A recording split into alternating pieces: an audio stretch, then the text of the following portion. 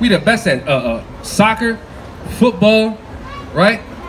What else? Basketball, tennis, baseball. What else? Boxing. What else we the best at? Boxing, tennis. Gymnastics, tennis, right? Track and field, everything. Everything we do better than the so-called white man. Because he's a base man. He deserves to be in chains.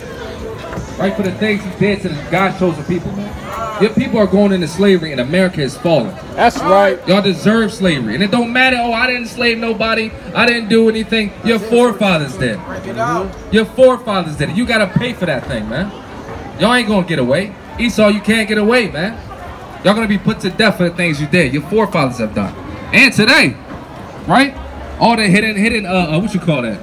Secret societies, secret council, right? Redlining, all these things y'all do to us to oppress us daily, keep us on the bottom. Y'all gonna pay for that, right, Esau? You gonna pay for that, man, right? You and your children gonna pay for that.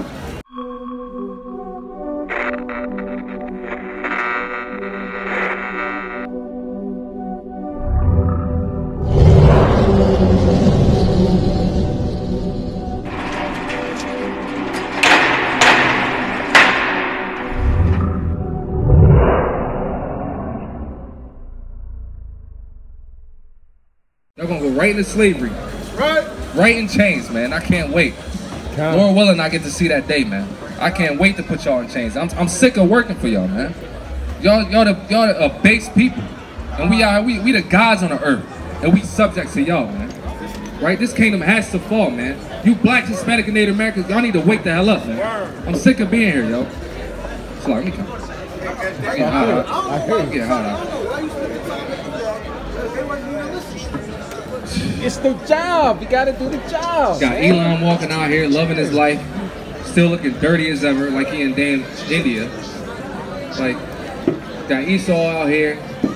Everybody having a good time, but nobody want to hear the word of the Lord. Sister, you know your nationality, sister? Well, you're an Israelite, sister. You're not black, you're not African American. You're God's chosen people. The seed is planted, man. Right? And I know y'all hear me. That's all I'm looking for. Y'all get planted. Sister, you know your nationality, sister? She can't. Okay. And she got the earphones in. She got an excuse. But she don't, though. Most I know she heard. Hey, man, everybody get marked, man. Let me get 1 Corinthians chapter 3 and verse 5. Man. Actually, you can start at verse 6. Fire me up. What you say? Bring it out, The book of 1 Corinthians, chapter 3 and verse 6. Bring it out. I have planted, Apollo watered, but God gave the increase. The Most High God gave the increase. No, read verse 5, Salaki. Read verse 5. It's the book of 1 Corinthians, chapter 3 and verse 5. Read. Who then is Paul? And who is Apollo? But ministers by whom ye believe, even as Yahweh gave to every man. I have planted Apollo, watered by God. But God gave the increase. Most High God gave the increase. So all we here to do is just tell you, and that's it. We can plant the seed, and it's up to you to go search out these things, right? It's up to you to pursue the Most High God, right? It ain't up to us to do it for you. We can't save your own. We can't, secure your own salvation. That's for you to do. But we here to plant the seed, man. Let me get Ezekiel chapter 33. You can start at verse 1, and I'm gonna close out with that chapter. Come on, Jake, with the folly, man. Ezekiel 33, start at verse 1. Got that out? Give me. This is the book of Ezekiel, chapter 33 and verse 1. Bring it out. Again, the word of the Lord came unto me, saying, Son of man, speak to the children of thy people, and say unto them, when I bring the sword upon the land, if the people of the land take a man of their coast and set him for their watchman, if when he seeth the sword come upon the land, he blow the trumpet and warn the people. So right now, that's what we're doing. We're blowing the trumpet, right? You so-called blacks, Hispanics, and Native Americans are God's chosen people, man. Right? Jesus Cristo no blanco. Jesus Cristo el negro. Negro. Right. See? See. Así es. Right? Read.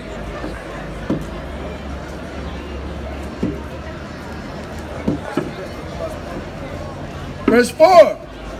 Then whosoever heareth the sound of the trumpet, and taketh not warning, if the sword come and take him away, his blood shall be upon his own head.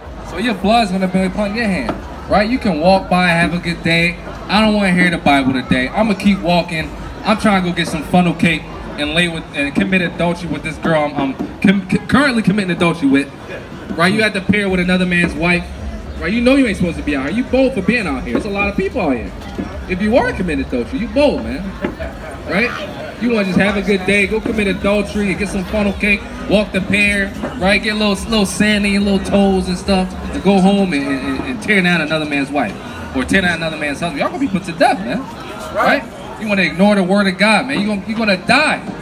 You're gonna die in these last days, man. I'm just saying straight up like that. You are gonna die in these last days, man. That's right. Right? If you don't repent and come back to the Most High God, you're gonna perish.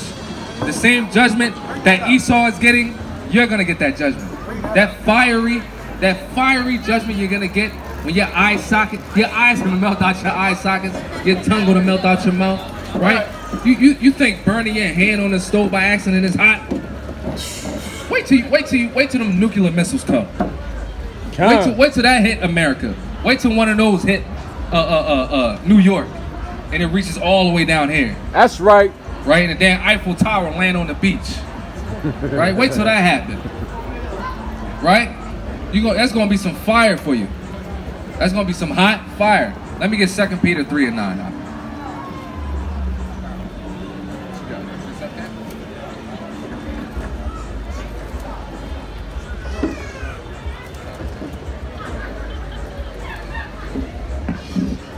All right, read.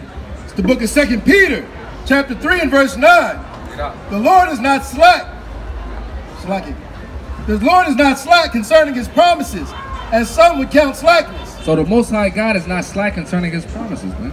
Let me get Ecclesiastes chapter 8, verse 11. That's what I want. Somebody, damn, what is it called? He say when somebody, their mind is fully set into do wickedness because judgment is not executed speedily. That's 8 and 11. Ecclesiastes. Bring it out. Get from the top of it. It's the book of 2 Peter, chapter 3 and verse 9. Bring it out. The Lord is not slack concerning his promise, as some would count slackness. And some would count slackness. Everybody think the Lord is late. Everybody think the Most High God is just up there kicking his feet up. And well, he is. You know, the angels are putting in work right now. You think he's slack and he just forgot about his people? No, he didn't. You think he just forgot about all the things he's going to do and prophesies to do to this earth in these last days, right? Read. But is long suffering to usward, not willing that any should perish. So not willing that any should perish, man. This is why he's sending us out here. He built up our spirit. We didn't know each other from a can of paint, man, all over the city.